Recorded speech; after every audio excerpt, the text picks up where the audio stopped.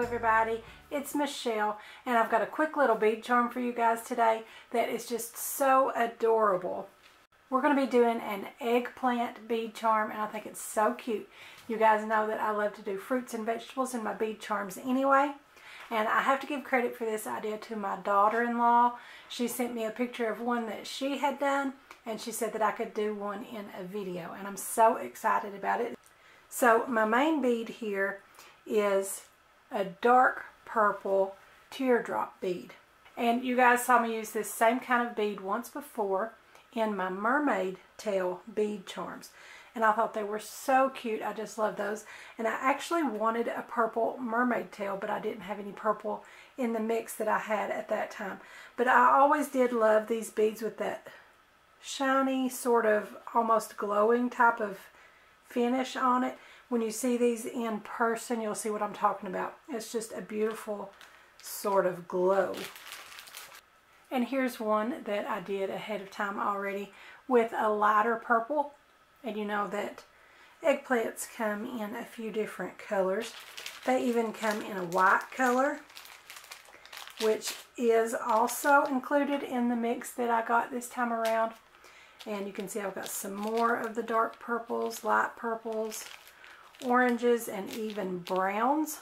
This brown sort of color would have really been good for my turkey leg bead charm that I did for Thanksgiving a while back. So lots and lots of ideas. There are some orange ones that would have been great for my carrot bead charms. So many ideas can come from this packet. I will leave you guys the link to where I got mine that had plenty of purples in the mix.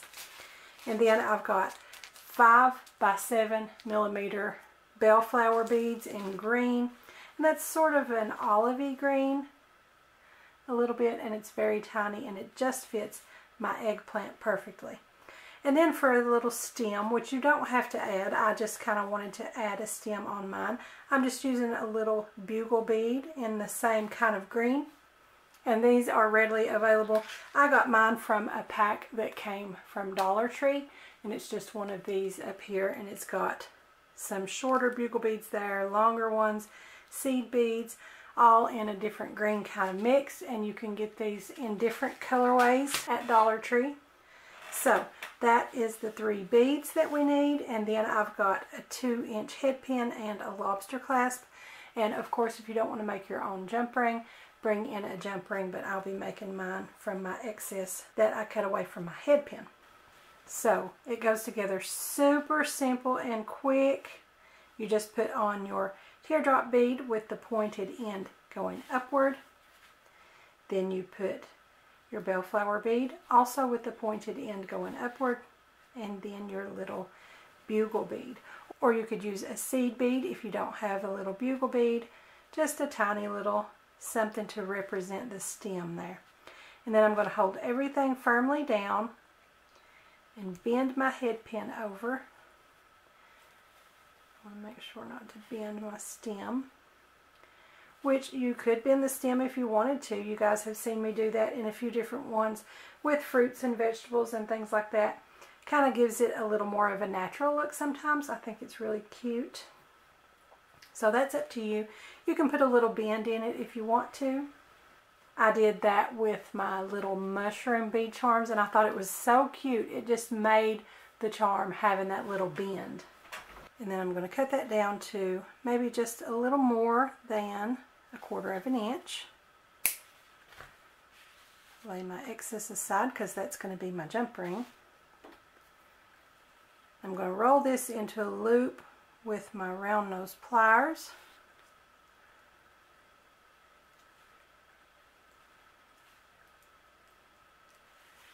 And then create our jump ring. And I just kind of randomly, I don't worry about measurement of my jump rings. I just kind of pick a spot along the shaft of my round nose pliers that is about the size that I think I want my jump ring to be. And I just go with that by eyeballing it. And then clip that off right where they come around and meet. And then I'm going to take my chain nose pliers curved or straight, either way you want to do it. Just open that jump ring up, dangle on our eggplant, and then our lobster clasp, and close that back up.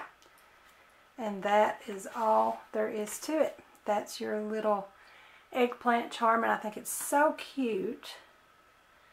I think I will give a little bit of a crook to that, just for a little bit of a natural look. I think that's adorable. And soon I'm going to have me a whole garden of bead charms. I think these are so cute. And like I said, I love to do fruits and vegetables in bead charms. So you guys leave a comment below and let me know what you think of my eggplant bead charms. I think they're so cute. I had a lot of fun with these. And thanks again to my daughter-in-law for the idea. So don't forget to subscribe to my YouTube channel. Give me a like over on my Facebook page. And be sure to join our Facebook group, Crafty Minds. Also, follow me on Pinterest and Instagram. And don't forget to visit my blog. I'll have links to everything in the description below, so be sure and check them out. Thanks for watching. I'll see you next time.